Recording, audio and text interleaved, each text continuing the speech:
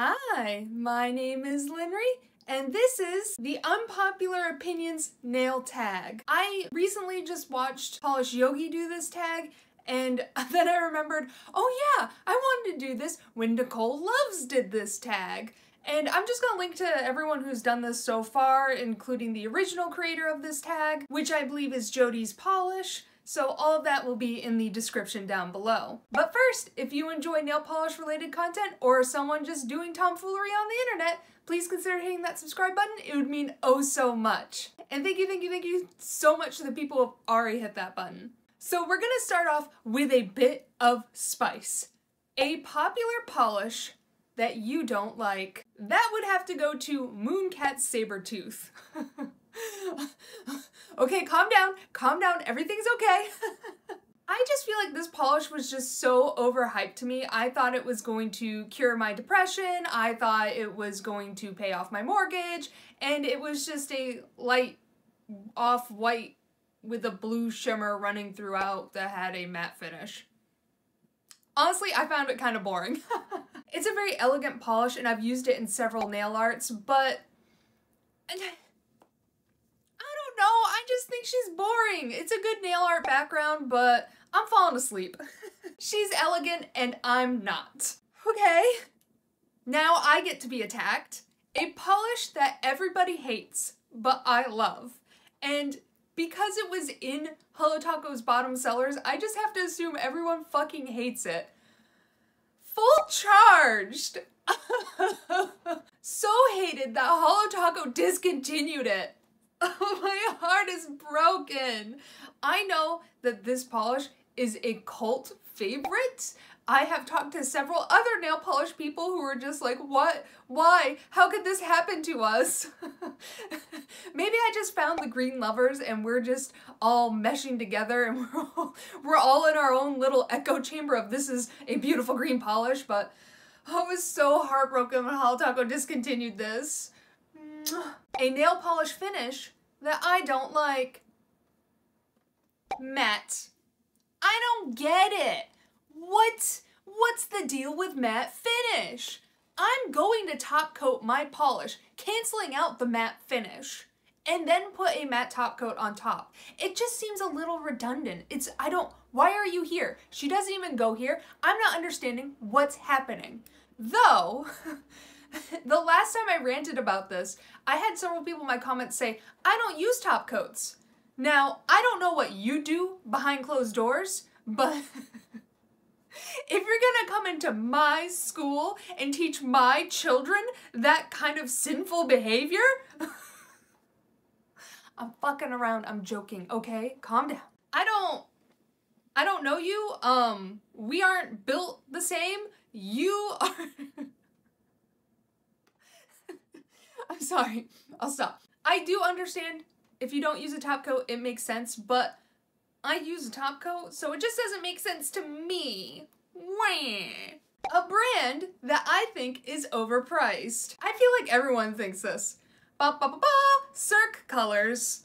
Duh. Need I say more? Cirque Colors averages like $14 a fucking bottle. I have seen it get a little bit more pricey. I think that shimmer graphic formula is $14.50, and it's mostly the price per milliliter. Cirque Colors are only 11 milliliters. I have stamping polishes that are in 10 milliliter bottles, and I would consider these minis. Cirque is a milliliter off of being a fucking mini. $14 for a mini? Bitch. Obviously, I enjoy Cirque. I only own 3 Cirques in my collection, but I will never pay full price for a Cirque. They're just too much. A trend that I can't get on board with. Thermals. I don't know why. Thermals seem to be having a very strong year this year, and it's kind of like upsetting to me. I don't like thermals. They die. I believe their effect is beautiful. I like the idea of a thermal. I think it's really cool in concept. But I have so much nail polish that I just can't justify a thermal in my collection because I'll probably only wear it about 3 times before it dies. And it's just like, I don't know. I have been told several times that if you store your thermals in a refrigerator, it keeps longer, they stay alive a bit longer, but then it's in a little mini refrigerator and I'm gonna forget about it, and I don't know. Every time I've heard people talk about keeping their thermals in a refrigerator, the next thing they say is, I forget about them. Oh, they just seem kind of meh. I do have a mini fridge in my house that I got my fiance for Christmas that I painted over the brand's logo and added a Nuka-Cola from Fallout. So I do have a little fridge, but they don't seem worth it. A trend that I didn't like at its peak, but I do now. All right. Now, I've had several people tell me I don't look 32 years old. I was born in 1991. I know. Bury me now. That makes me be in high school around the peak hype of crackle nail polishes. Now, my small brain at the time did not know how to work a crackle. I didn't get it, I didn't understand it. I thought I bought a bad batch when I bought my first crackle. It was like a red polish and it just kept separating. I'm like, what is this? Is this what nail polish is? So I threw it away. Don't throw away your nail polish. Don't throw away your nail polish. I didn't know at the time you're not supposed to throw away nail polish because it is an environmental toxin and stuff like that. You know, we live and we learn. Also, you can bring back nail polish. Nail polish, like, you put thinner in it and it's like, don't throw away your nail polish. You can revive it. So, crackle was just something I didn't get. Until last year, when Hateraid released their crackle topper. And I was like, wait a minute. Now that I know how to fuck with nail polish, this is so fun! This is so cool! I love crackle nail polish now. It is so fun. I understand people's hatred of it, but you know what? You do you, I do me, and I'm gonna keep buying crackle nail polishes. A color you don't wear often or at all. Red. I hate red. I'm a red hater. I think it's because of my undertone and skin tone that a lot of reds don't look true red on me, so I'll purchase a red with an anticipation of it being a true bright or sexy red, and then it's just kind of thrown off and looks a little too like Meemaw on me, and I'm just like, I don't want, like, the Meemaw vibe is great. It's amazing. I love it. But I don't want that. I want to be sexy. I can be a sexy grandma, but I don't want to be a sexy grandma. I want to be a sexy harlot in her mansion that's just like, yes. So finding reds is very difficult for me. Why'd I say that? Fuck it, man. A polish you like but think is overhyped. Now, I'm just gonna throw two of them up here. That would be Mooncats, House of Hades, and Hateraid Spirit Fingers. People talk about these polishes like they're the second coming of Christ. These two are their own fucking religion with how much people push them. And I push them too, they're beautiful. But like, some people think you can't dupe these out.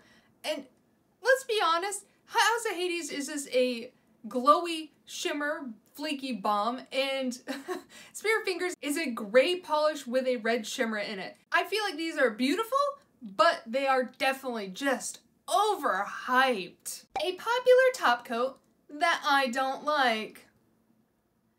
Okay. KB Shimmers clearly on top.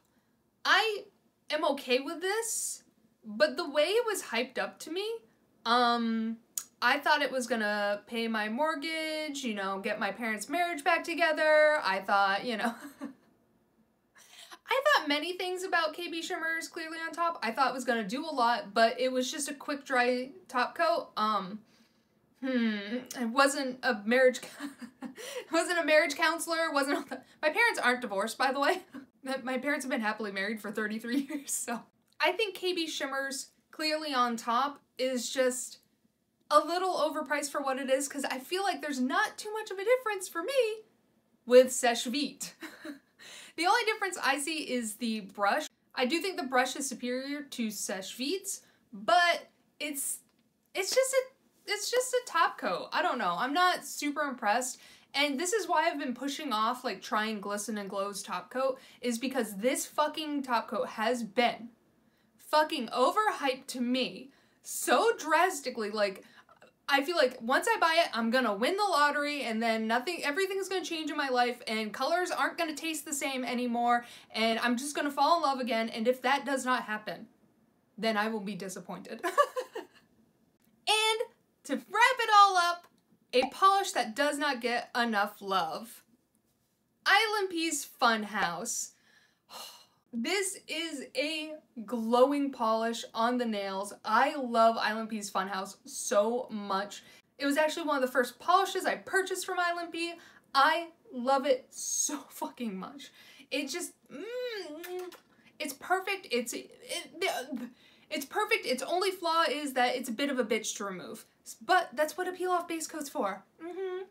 I absolutely love it. It's always a summertime mani for me. I wear this like 4 times every summer. I just keep going back and back and back and back and back to it.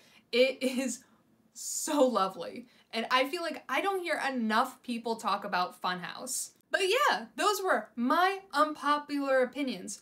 What are yours? Do you completely disagree with me? Come on, let's fight about colors and nail polish in the comments down below. None of this is that serious. If you enjoyed this video, please consider hitting that subscribe button, and I hope you enjoyed the video. Bye!